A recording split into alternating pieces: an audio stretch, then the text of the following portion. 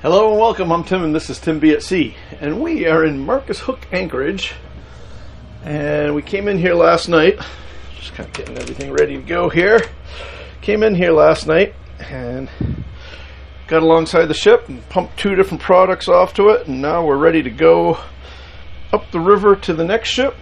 But I've got to check to find out how far it is, because we, instead of going and tying up the barge and putting the barge away for a couple hours or for an hour and then going somewhere else, I want to go and see. Oops, press the wrong button. There we go.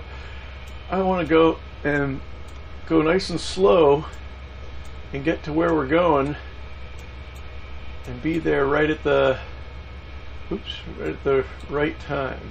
This is roughly 14 miles away in a straight line, so 16 miles. I've got 2.5 hours to go, so I should do about 5 knots.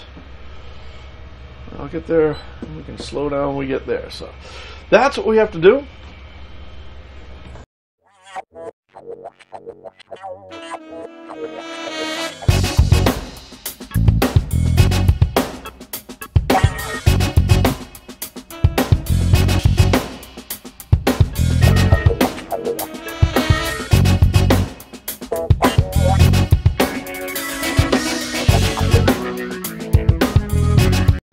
You got me on this one, Chief?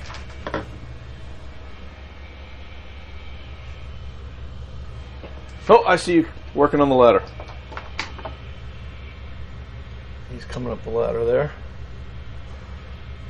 It's the barge is light now. Well, I think it's got just a little bit of product left over. But now the Chief has a much longer way to get up into the notch because the barge has come out of the water.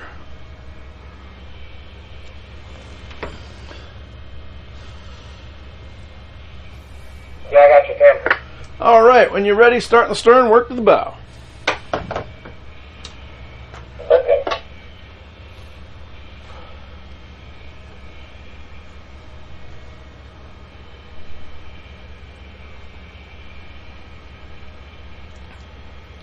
So we are on the Delaware River. It's a gray day. Winds are out of the south, about 10 knots. We come off the ship, turn around, and we'll be inbound the Delaware and bound up for Cane Point Anchorage. Now, they're working over here. I'll give you a little view. You can see the guys on the ship. The Chief said something funny last night. He said when he's looking up at the guys at the ship, looking down at him, he said, I feel like the guys on Monty Python, Quest of the Holy Grail, when the Frenchmen were taunting them down there. I don't know if you guys are Monty Python fans, but certainly don't get lost on me. All right, I got to do a little bit of house cleaning here.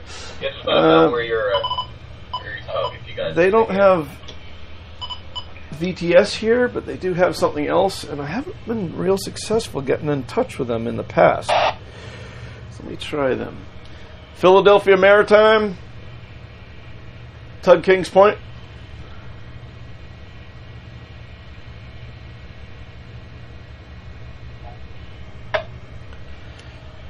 Good morning, Tug Kings Point, shipside in Marcus Hook. And we are made up in push gear with a double skin 30, and we're going to get underway and get up to Cane Point Anchorage and get alongside a ship up there.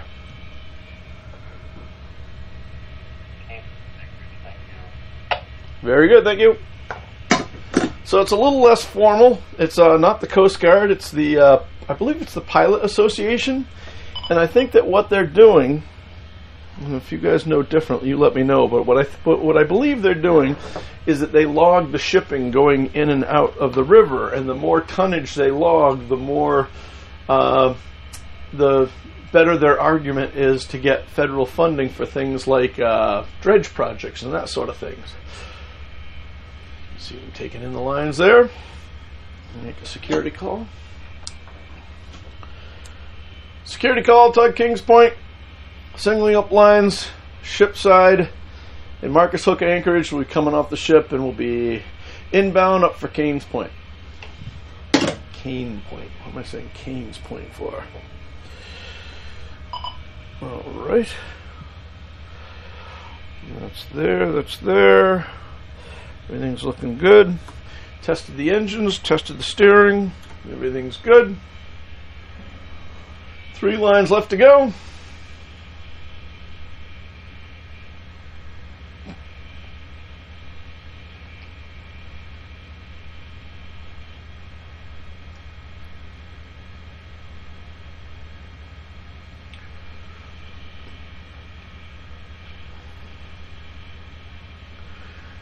Now I believe they put 3 different, well I think probably 2 different products, but 3 different customer loads on this barge, so that we went down and we filled up a banana ship down in Wilmington with their bunkers, and we came up and we've done this one. And when I say 2 different products, it's usually, I didn't ask them specifically, but it's usually something like 2 oil or marine grade diesel, and they do that for maneuvering and that sort of stuff. And then they do bunkers, which is 6 oil, or maybe what they call heavy gas oil and stuff like that. There are different things that they burn offshore. Okay, Clemmy, start working ahead if you like.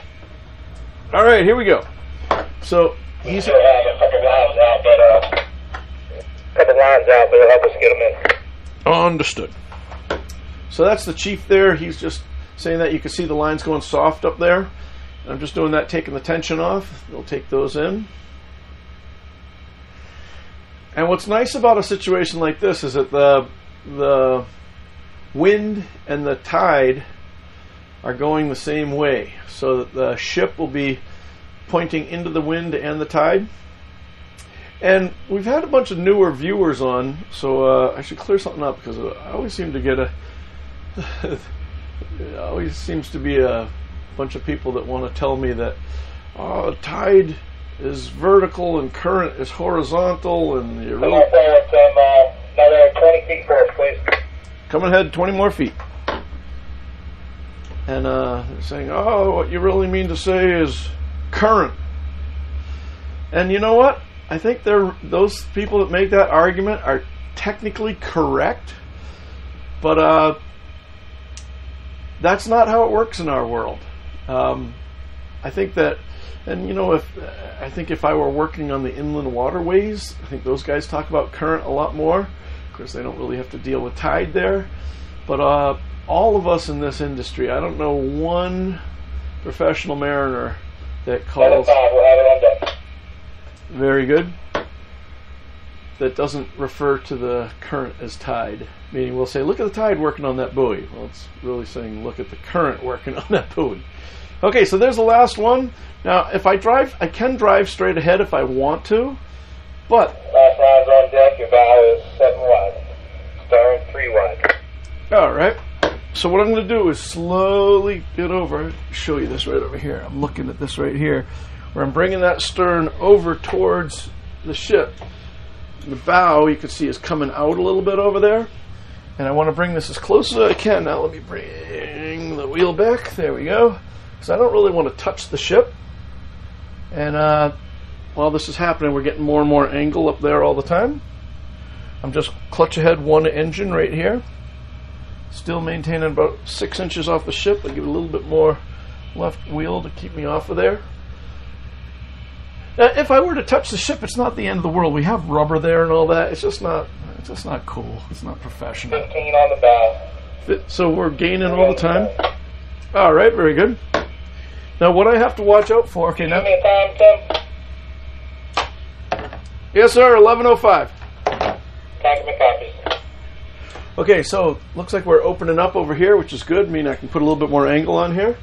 But the only thing that I really have to worry about, like I say, I don't really want to put the stern into the ship. Not the end of the world if we do, but it's not professional. But what I have to watch out for, what would be a really... Ship's pulling anchor already. All right, is that we have to watch out for the anchor road. Sometimes the anchor road will come out like this, and if, like when you're in a place like New York, sometimes the the anchor road, the ship will be opposing will be pointed in one way, and the wind will have it pushed off at a 45-degree I don't angle. know what kind of angle their anchor's at. It looks like it's coming straight off the ship, but it's coming up out of the water west, so you might want to stay clear of it. Very good, thank you. Yeah, so the chief is just saying what he can see up there for the anchor road, because sometimes the anchor road will come right out like that, but that's usually, you can see it, they're heaving it up now, but it's not at a bad angle, so we're looking good. Now I got 2 engines in gear, and it's peeling away from the ship all the time. Now I got to watch that I don't smack the ship with the stern of the tug. Hang around till we at least get down the road, a shot or so. I'm going to swing pretty quickly here. Alright, so next ship, what, Cape Point? Okay, stand by. That's correct. No, it's pretty slack right where I'm at. Okay. Yeah, don't go anywhere until we get close to getting away. Not about best for us. Is Yeah, not a problem. We can make that happen. awesome. Alright, so now I got about 4.95 knots, and I am clear, just about clear of the anchor road back here. So I'm going to give it hard right wheel. I'm going to put the rudder all the way over and come right around. Now I see it in... Skip Jack, the PS and Alfie. I see this. That's the guy he's talking to right up there. And if he doesn't answer him, he won't answer me.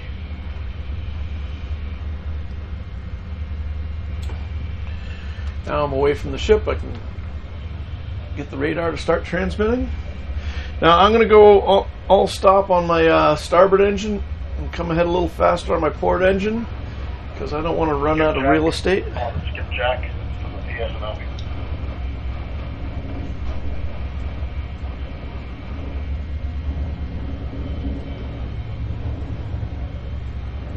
Alright. About 30% of our way through our turn. Still making 5 knots on one engine, rudder hard over.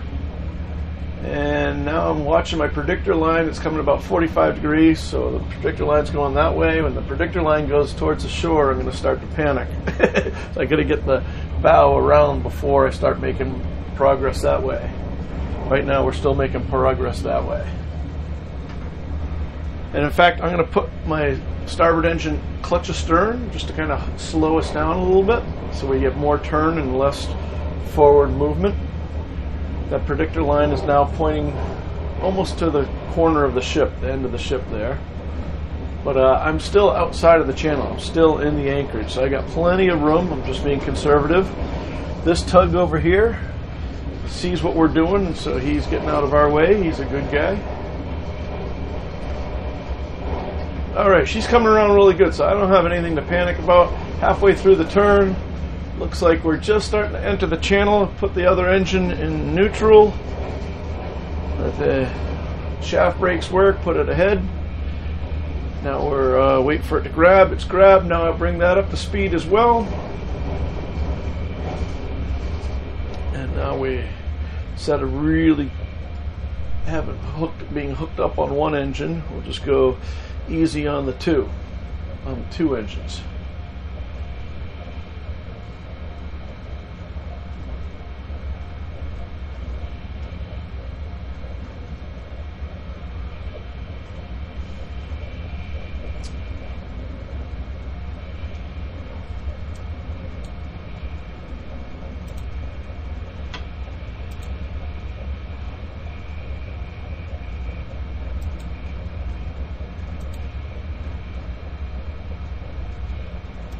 Everything's looking good ahead of us.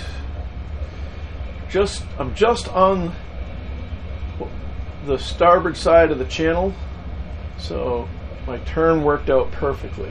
All happy about that. Now we can tell.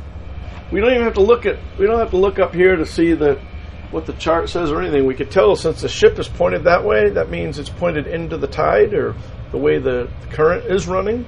So now that means we're going to have a fair current going all the way up there. So that should give us good speed. Problem right now is that we don't really want to make a lot of speed because we, like I say, we need about well, wait a minute. If I've got about 15 miles to go, yeah, no, we're going to have to make a little bit more than 5 knots. So if we did 5 knots, that would be 3 hours, and I got 2.5 hours to go. So maybe we'll go 6.5 knots. All right, so we're getting straightened out there, bringing the rudder back to 0. And that's the Commodore Barry Bridge up ahead of us. Now, if you look here on the chart plotter, you can see the red line. That's the predictor line. We're facing this way, but that predictor line is going to start coming over. And what that means is that we're still sliding that way, even though I'm pointed in the same direction. That line's starting to come over now. So we use that predictor line quite often. It helps us quite a bit. I get a lot of questions. A lot of people say, hey, how do I get a predictor line? Well, almost everyone has a predictor line. What they don't have that we have that makes it more obvious for us is that we have a gyro or a satellite GPS compass, which means that we have a heading sensor. And there are a lot of pleasure boats that have heading sensors as well. I use one on my sailboat. Garmin has a 9-axis heading sensor. And the difference is that when the heading sensor will show exactly which way you're pointed on the chart, where the GPS or relative bearing line will show which way you're moving. So now you can see we're aiming, this is us in the green, and the red dotted line, that's us, a 6-minute line out there, and so it's saying that's all, we've got it all straightened out and we're going the right way. So if you don't have a heading sensor, then you have a line in front of you, that line, if you notice, if you back up, even though you haven't changed your heading, that heading line will start going 180 degrees the other way. And so that's because it's showing your relative motion. It's showing your the relative bearing of what you're actually doing. And then we set ours to 6 minutes. People sometimes in the comments ask why we do such a random number as 6, and it's actually not a random number. If you've done any plotting before, it'll make a lot of sense, and that's because 6 minutes is actually 1/10 of an hour. So when you start plotting things out on charts, it's much easier to work in tenths than it is in 60ths, right?